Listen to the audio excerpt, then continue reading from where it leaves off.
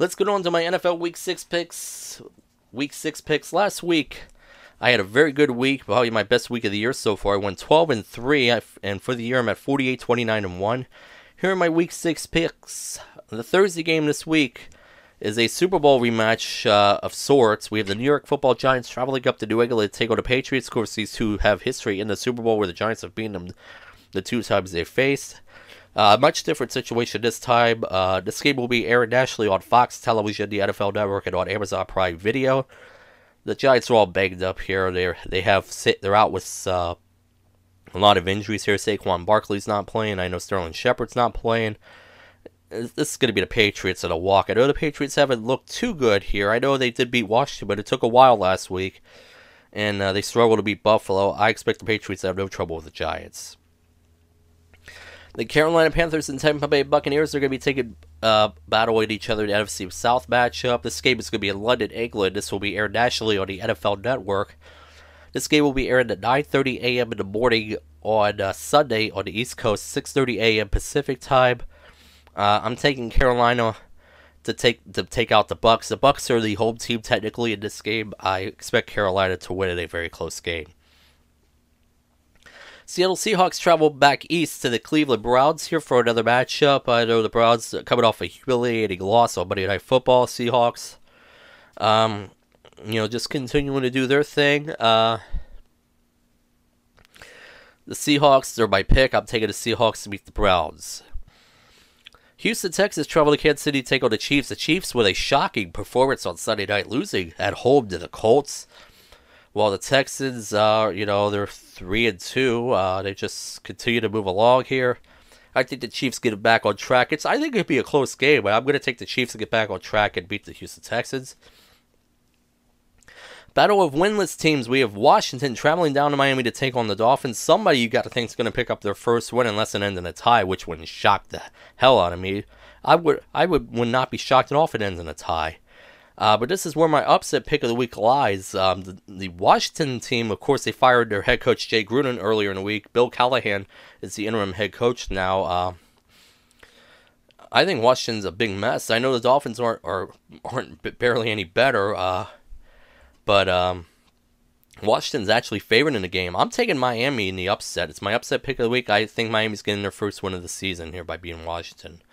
Philadelphia Eagles travel up to Minneapolis to take on the Vikings. Should be a great matchup here. I'm actually going with a little bit of a surprise here. I'm going to take the Eagles on the road to go up to Minnesota and beat the Vikings. I think it's a close game. I wouldn't be shocked to see it be a low-scoring game. But I'm taking the Eagles in the surprise to beat the Vikings. New Orleans Saints travel to Jacksonville to take on the Jaguars. The Saints continue to move along even though they don't have Teddy Bridgewater, but they continue to perform well and get the job done here with him at the quarterback position. The Jaguars have been kind of there with Minshew there. He's done a pretty good job steering the ship for Jacksonville, keeping them somewhat relevant.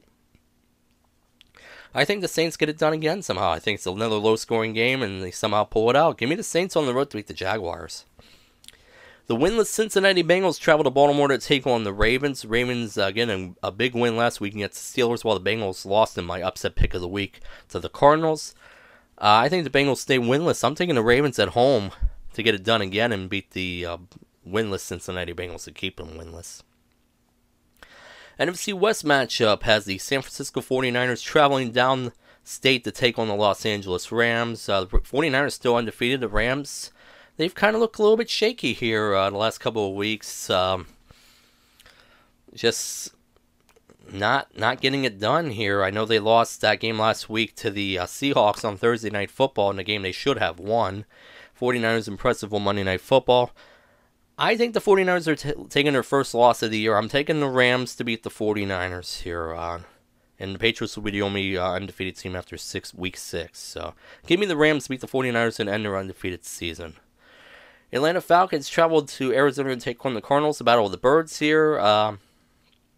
Cardinals got their first win of the season. The Falcons really struggling. I know Arthur Blank gave the vote of confidence to the head coach and saying they're not going to fire him. I think the Falcons will respond. I'm taking the Falcons on the road to beat the Arizona Cardinals. Could be a close game. It wouldn't shock me to see Arizona win, but I'm taking the Falcons.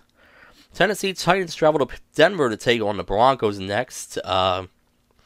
Broncos got on the board with their first win of the season. The Titans struggled at home and lost to the Buffalo Bills, which was a surprise last week.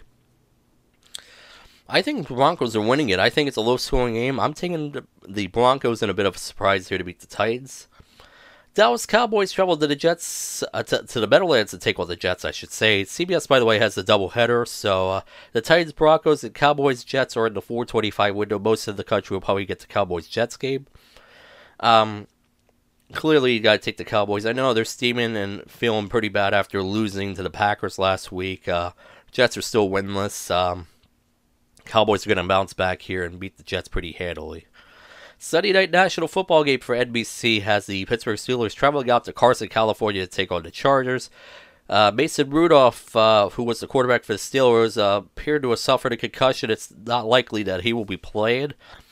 They had the quarterback Hodges actually come in, actually played decent, played pretty well, I thought. Gave the Steelers a chance in that game against the Ravens. But I think it's too much here. I think the Chargers, with Phillip Rivers, I know Phillip Rivers has slowed down a little bit, but still, he's a better quarterback than what the Steelers have right now. Give me the Chargers on Sunday Night Football at home to beat the Pittsburgh Steelers. Monday Night Football game on ESPN comes out of the NFC North. We have the Detroit Lions traveling to Green Bay to take on the Packers. I mentioned about how the Packers dominated the Cowboys and the Lions. They're 2-1-1. They've been pretty good here. They're, I believe, coming off their bye, if I'm not mistaken. So, I like what the Packers are doing right now. Their offense really hasn't even clicked yet. Yes, I know they scored 34 points against the Cowboys, but their offense really didn't click in that game yet. So, and they really haven't one big, complete game yet. And it could possibly happen here. I'm taking the Packers to beat the Lions on Monday Night Football. Green Bay usually dominates Detroit and Green Bay, so give me the Packers to win here. The teams on the bye this week are the Bills, Bears, Colts, and Raiders. Those are my NFL Week 6 picks.